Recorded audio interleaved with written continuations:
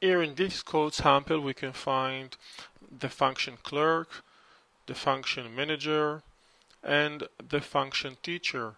Each one of these functions can be used to create a new object.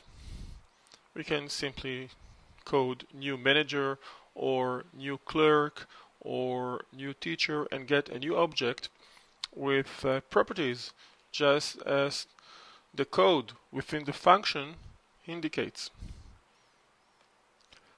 Over here we have a function. This code defines an anonymous function. Employees factory is actually a function, or to be more precise, this variable, and we could of course specify var. It is a good practice to specify var when defining a new variable. This variable is assigned with a reference for an object which is also a function. Now, if you refer the prototype property, the function as you can see, employees factory holds a reference for an object which is a function, so we can refer the property prototype in that object.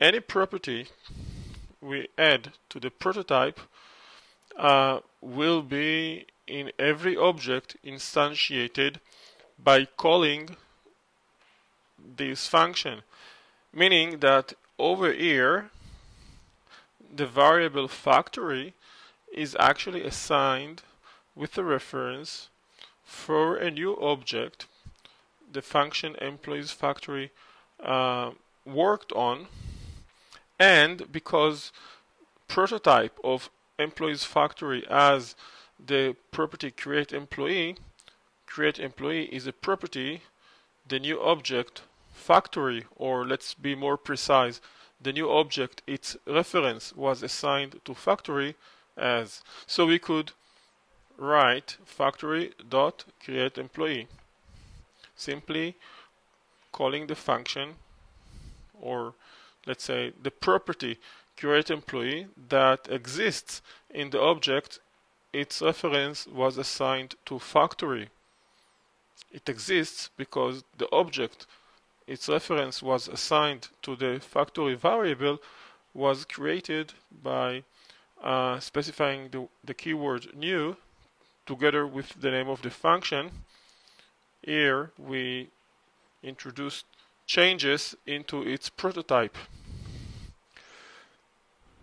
Therefore, we can write factory dot create employee, calling the create employee. Create employee is the factory method here in this code sample, and that method receives an object, and according to the employee type property in that object, it assigns the employee constructor variable with the relevant constructor function.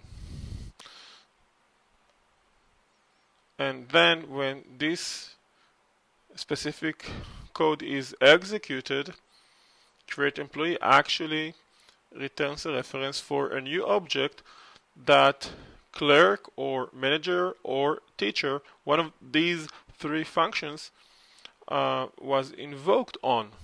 And that's why we can use instance of and check whether person was assigned with a reference for an object on which the manager function was invoked when it was created. So let's execute this code sample and get true. If we change that into teacher, for example, we shall get false. The same with clerk. So let's stay with manager and get true.